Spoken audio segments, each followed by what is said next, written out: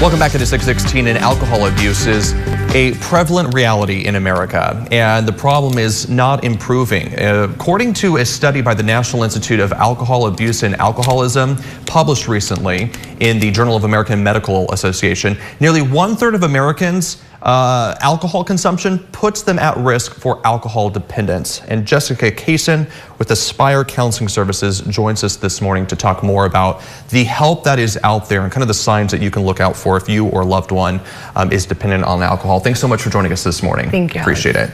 We've seen this conversation become more prevalent in just across the nation and world over the last couple of days following Steve Harwell's death. He, of course, was the lead singer of Smash Mouth. He passed away a couple days ago from liver failure, and he had a history of alcoholism. And so a lot of people are starting to talk about how this is a really big problem across the country. We're talking about possibly 1/3 of America that is dependent on alcohol.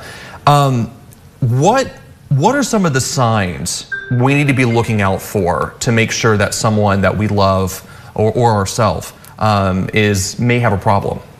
So for someone who's dealing with alcohol abuse or a loved one, if you're living with somebody or have somebody you care about that's struggling with alcohol use, things you can look for is a lot of isolation, maybe increased depression. Alcohol is a depressant, so it definitely will increase your depression levels.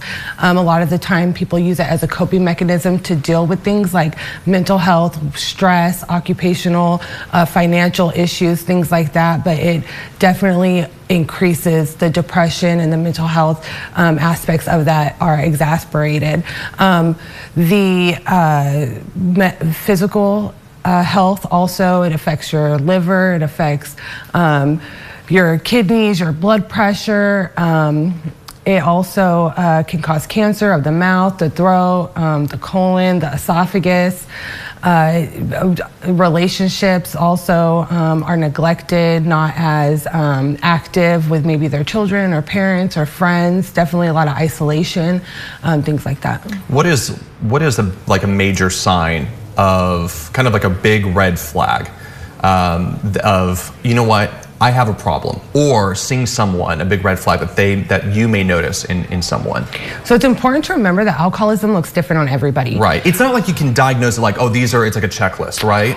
Well, there is the DSM-5, which is the Diagnostic Manual for Mental Health, and there are 11 criteria specifiers of someone being able to identify alcohol use disorder. If someone is concerned about their alcohol use, they can always do a self-administered test called the audit, which is the alcohol use disorder identification test. It's 10 questions, and it asks specifics about how much you drink, and then how the alcohol has affected your life.